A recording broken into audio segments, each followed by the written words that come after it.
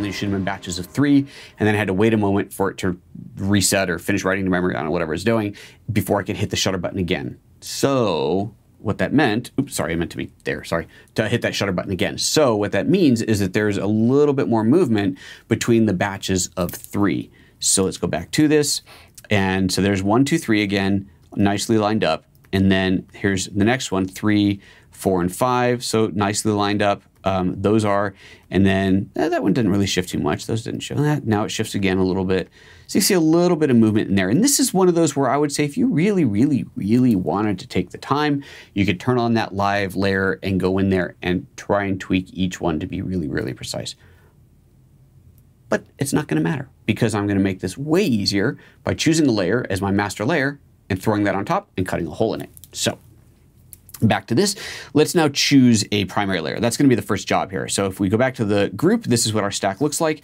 You can see if I look closely, zoom in even more than 100%, see some weird ghosting around the bars in here. Back here, these trees, there's definitely some echo happening in the leaves. See, look, like right there, there's double leaves, a lot of doubling up happening in here, some weirdness happening in here.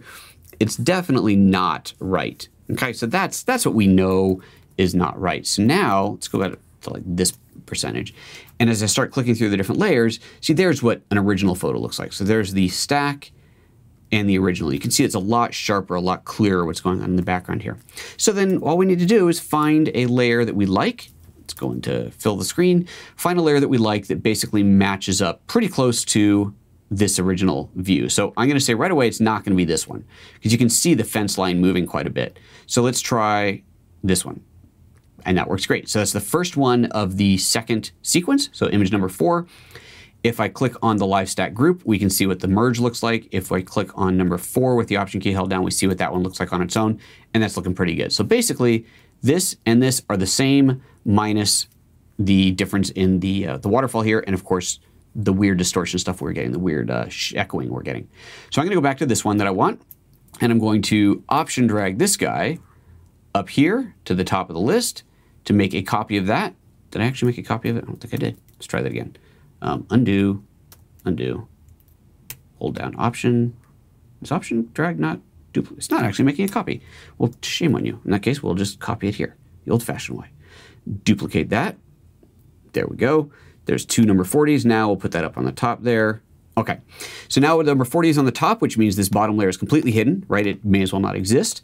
But let's turn that back on, add a mask, and we're going to do that by clicking on the little mask icon right there. Add a mask to that layer.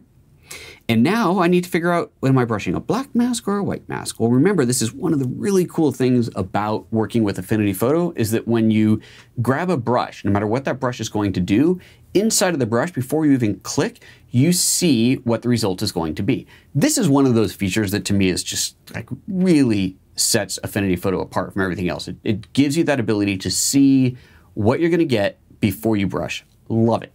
So I go in here, and right now you can see that my paint color is set to white.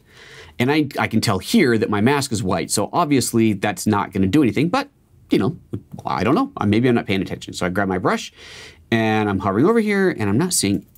Oh, well, I grabbed the brush and it automatically switched over to black. Okay, so it knows. It did that automatically for me, but look inside of the brush. You can see the waterfall, the merged waterfall, because that's what I'm going to be brushing through. So let's, I'm going to take the hardness on this down a little bit. It's not going to be quite so big. Oops, undo that. Let's try that again. There we go. Click on the hardness, bring that down a little bit, and maybe make this a little bit smaller. And come here, you get off of there. There we go. Make this a little bit smaller. Come on, smaller brush. There we go. And simply go in here and start brushing that around. And just brush in the waterfall because that's the part that I want to be soft and blurry all the way down to the bottom. And I can be sloppy because these edges are going to be just fine if they kind of blend in a little bit. We're not going to be able to tell. And that is all there is to it. And voila. And there we go. So now I zoom back out. I've got perfectly sharp areas around here. These trees are perfectly sharp. This is all sharp because it's based off of a single layer, but the one waterfall bit is showing up. And if I were to, let's see, how can I do it before and after? I will disable the mask. There's the before and after. That's pretty cool, right? What do you think? Is that kind of fun? Like super easy, right? You just take this series of images.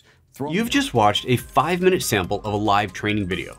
To see the rest of it, head to PhotoApps.Expert/live where you can purchase and download it, or sign up as a member.